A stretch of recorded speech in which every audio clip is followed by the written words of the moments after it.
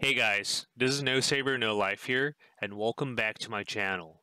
In this video, I'll be showing you guys how to carry or breeze through horde mode. I decided to make this video because I thought I could use more competition, and also to help out new players who are struggling, and I'm sure people can use the extra gold and get themselves some nice skins for weapons and armor. So I'll be showing you guys what I tend to do from start to finish. Here, as you can see, I'm in the taiga map. One thing I try to do first thing is to grab the hoe. But if you don't see the hoe anywhere soon, it's not the end of the world. I can get by fine with fists or the short sword. I usually stick to the fist, hoe, or short sword until I find myself at 1,000 gold. And if you guys followed my previous videos, you might know where I'm going next with 1,000 gold. That's right, I'm getting the scythe, and therefore I'm going to clap everyone's cheeks in one hit before the medium armor units start to roll in. Around wave 5 is where I always find myself ready to buy my favorite weapon, the Executioner Sword.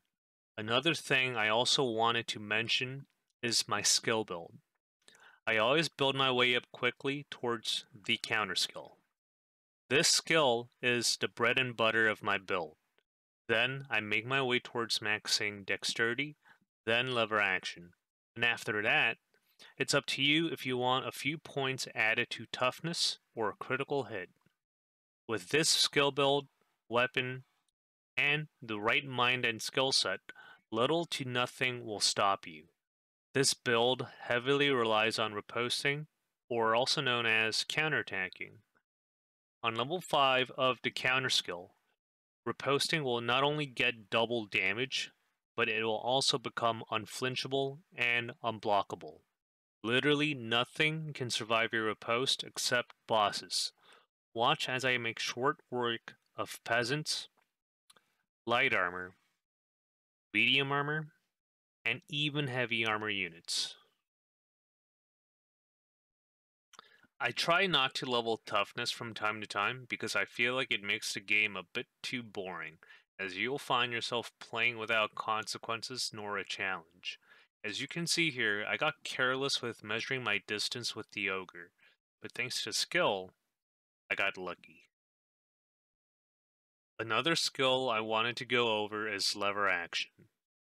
Mind you, this skill will sneak up on you because at first it is very underwhelming, as you get 1 point of extra damage per level. Around level 4 or 5 is where the skill truly shines, as with most two-handed weapons deal 10 damage to ogres. You will need 11 hits to kill them normally.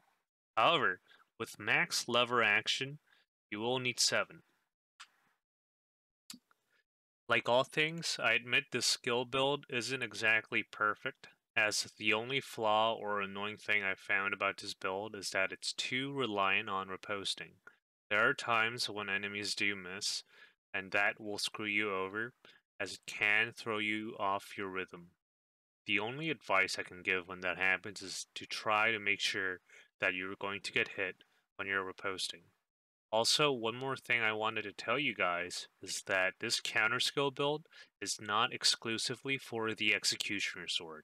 It also works well with many other weapons like the Maul, Scimitar, and the Bardiche, as these weapons not only deal great damage, but thanks to this build, they also attack super fast. There you go, guys. By the end of this, I always find myself on the top of the scoreboard. I know I died more than I should have, but the point is that I always get more money, and here, as you can see, I get 1,310 gold. That was it for the video, guys. Thank you for watching, and I hope you guys find this video helpful, and maybe I'll see you become a juggernaut as I play from time to time. As always, your likes, shares, comments, and subscriptions are always greatly appreciated, and you're all more than welcome to join me on Twitch. That mostly happens on Wednesdays at 2 p.m. PST. Thank you guys. Bye bye.